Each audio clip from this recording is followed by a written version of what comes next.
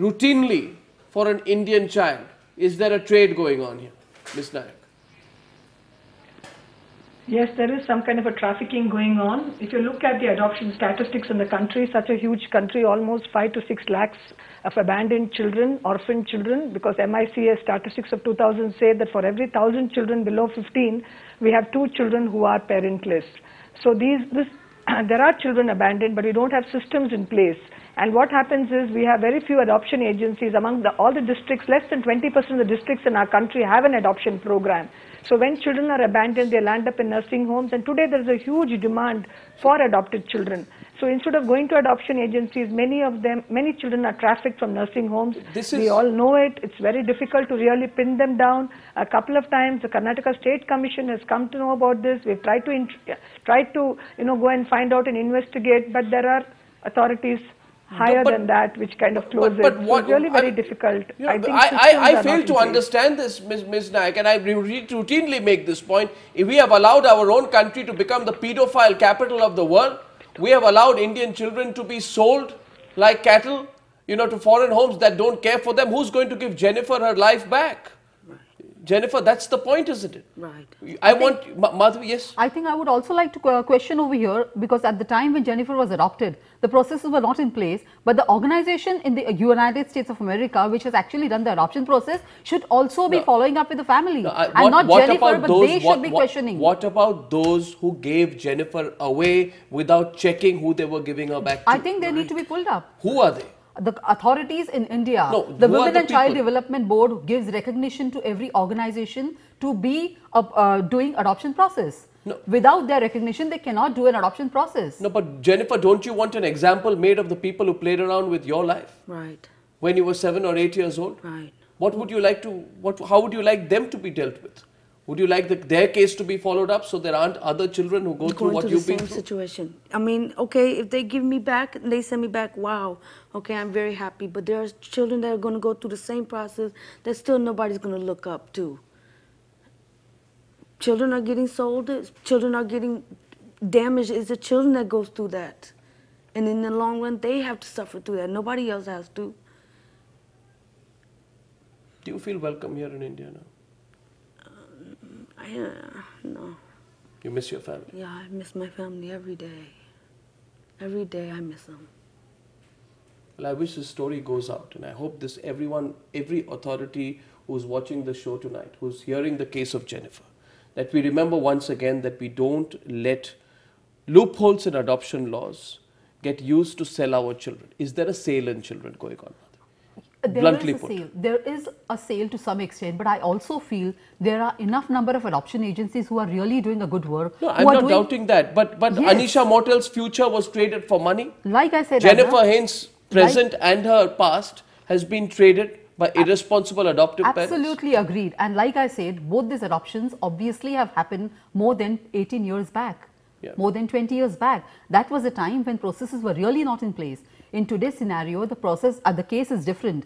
There are a lot of successful adoptions which we can look at. I think those are the stories also which need to be... But then, I mean, this presupposition, like we saw that lady there from Kara, the adoption agency says, do you think Indian parents are going to take care of children? Why not?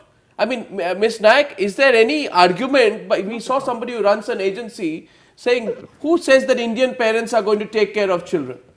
I mean, I think there are so many deserving Indian, parents who would want who don't have children of their own, even if they do, who would take a lot of care of children. It's not necessarily that they have to be sold abroad. Yeah, we have a huge waiting list all over the country, especially in metro cities.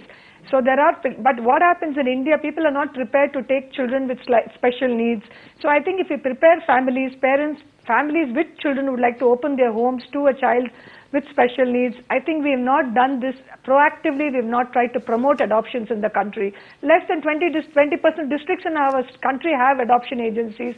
There are no accredited social workers to promote the adoption program. Adoption is not a mainstream program. I think Kara needs to do much more. We need to focus a lot on adoption when we have so many children who want homes. Look at the licensing of institutions. Section 34.3 of the Adoption JJ Act says all institutions should be adopted. Absolutely. Should be registered. How many children languishing in institutions? They need homes. Please, they need homes. Their situations are as bad, if not worse, than the girls that you are interviewing. I agree Yeah, with you know, the when whole a argument. country, when I just, you know, broadly when we look at stories like this, Jennifer, it's not just yours, we think about, you know, the growth of India. When a country is seeking its place in the world, in the Committee of Nations, then the least it can do is to make sure that its children, their future is not traded, that they are not stolen and trafficked. And if India in 2010 is not able to stop that, then I mean, I don't think it will be exaggeration to say that, you know, we don't have value for our own human life. I just want to ask you finally, Jennifer.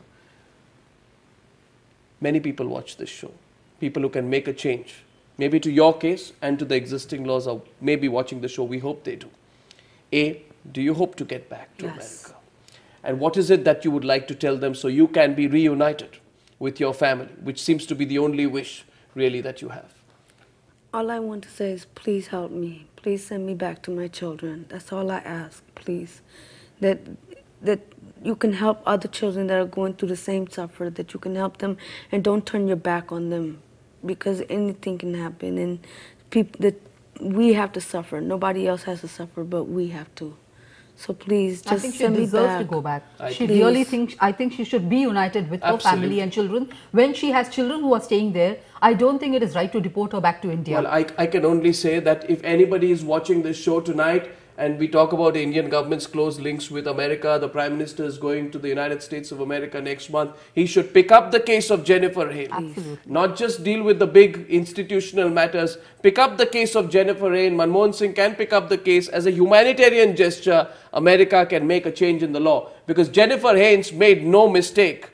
Jennifer Haynes did no wrong that she was taken away as an 8-year-old, that her life and her future was traded away. She wants her life back. The government of India needs to look at the case of Jennifer Haynes, because this can be the start for a big change. Jennifer, you're a really brave woman. Let me shake your hand. Thank you Keep so up the faith and we'll follow where the Thank you. story goes. Thank you Thank so you so much. Thank you.